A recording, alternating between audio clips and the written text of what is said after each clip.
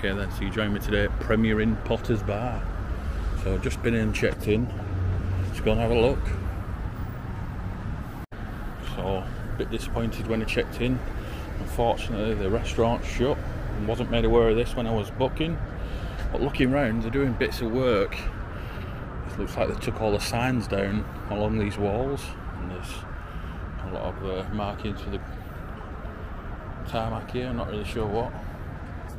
There is absolutely shed loads of parking here. It is a massive hotel. This actually used to be a former Holiday Inn, and then a few years ago it was changed. Okay, so I'm in room 324 and that's not good, is it? It's falling off.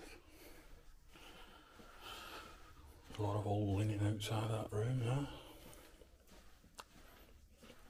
So I've just been here and put my bag in. So, everyone always says all Premier Inns are the same. Well, that's not the case. So let's have a look.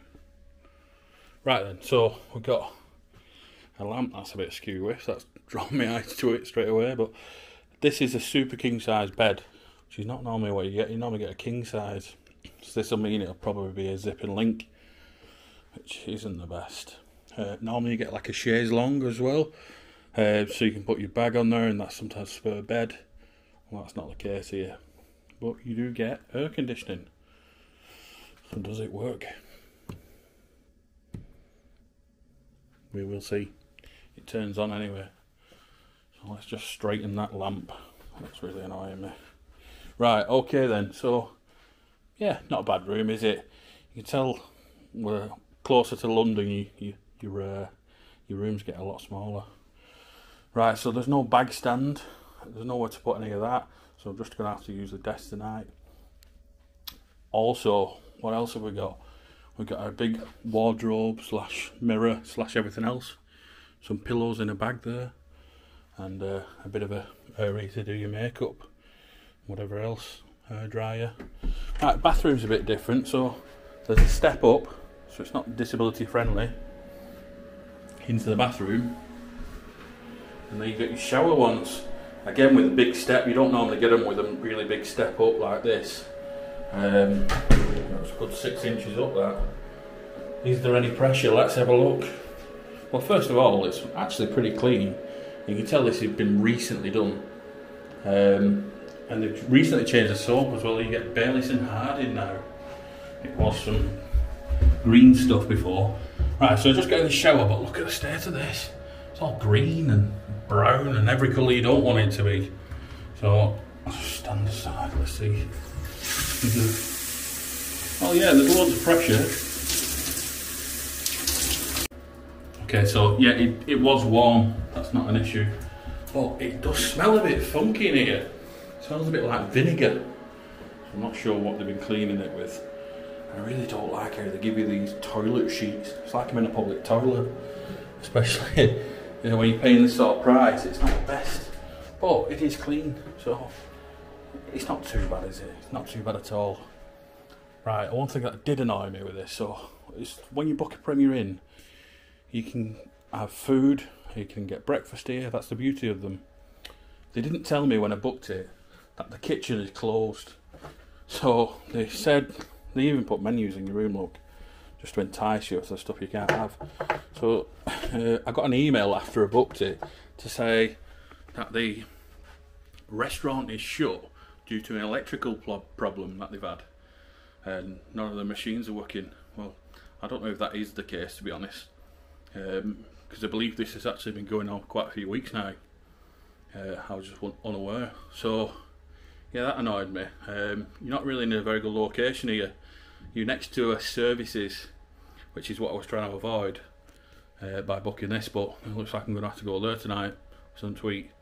Yeah, so I bought myself a little salad from a shop round on there, but apart from that, you're a bit snookered really. Right then, so is the kettle clean tonight? Let's have a look. So, cups facing the right way around, that's good to see. We've got PG Tips and Kenko tonight. And is it clean? Well, let's have a look at that. Yes, it is sparkling. So that's really good. Don't usually have a problem with Premier Inn, so pretty good. Right then, you can let me know what you think. The signal here, by the way, is terrible, so it's got to be relying on the Wi-Fi tonight. So this place is absolutely massive. I'll just show you how long the corridors are. Wow. So this is the ground floor level. Well, the basement level, sorry. There's more rooms down there, and there's more up here. Tell this used to be a Holiday Inn. This is all the old style out there.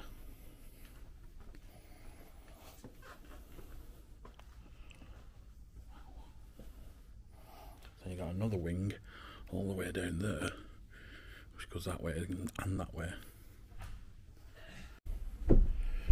So this is the main way to reception.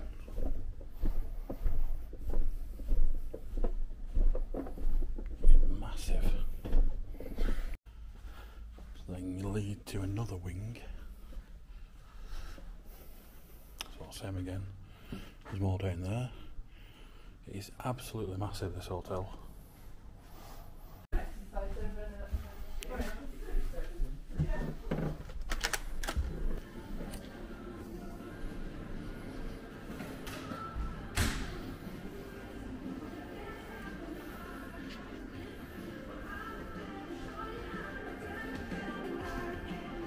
This is the bar area. That's all shut. Due to equipment failure.